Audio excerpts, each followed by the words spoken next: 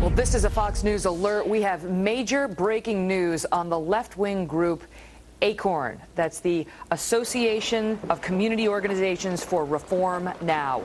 This is some shocking and disturbing video just coming out this morning. It is undercover video from an Acorn office in Baltimore, Maryland.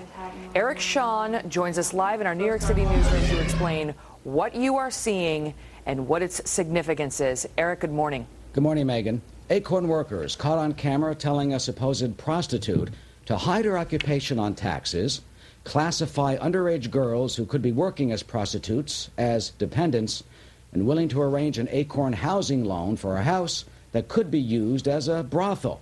And, oh yes, please join Acorn for $120. Those the astounding claims from an investigative filmmaker who went undercover to expose Acorn.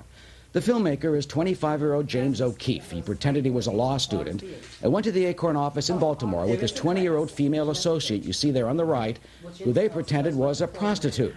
They claimed they wanted to get an Acorn loan to buy a house for their business because banks had turned them down. On the video, one Acorn tax specialist says the woman's occupation should be classified as a performance artist for tax reasons. Here is some of what she said. Are they from Acorn as well? The type of business or service you provide, let me make sure there's a code for it, okay? A code for prostitution? Well, yeah, because I have to have a name and a code number.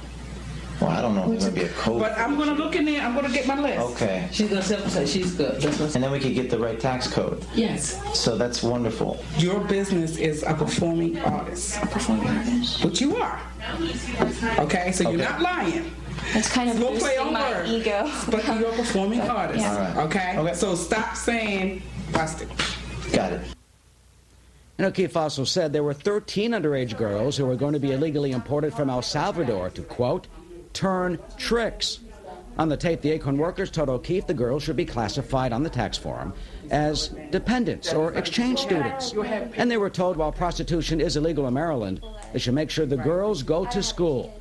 O'Keefe says he's stunned at what he found. I was prepared to have them call the police, throw me out of the office, just be completely hostile to this, and they, without hesitation, helped me in every way they could with evading taxes, with setting me up with a brothel, with getting around federal tax laws, doing everything they can to help us. I was completely shocked. Well, Acorn has some harsh words for the tape. A spokesman's telling us, quote, the portrayal is false and defamatory in an attempt at gotcha journalism. The film crew tried to pull this sham at other offices and failed. Acorn wants to see the full video before commenting further.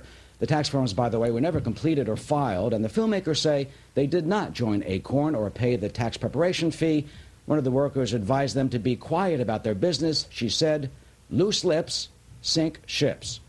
If you want to see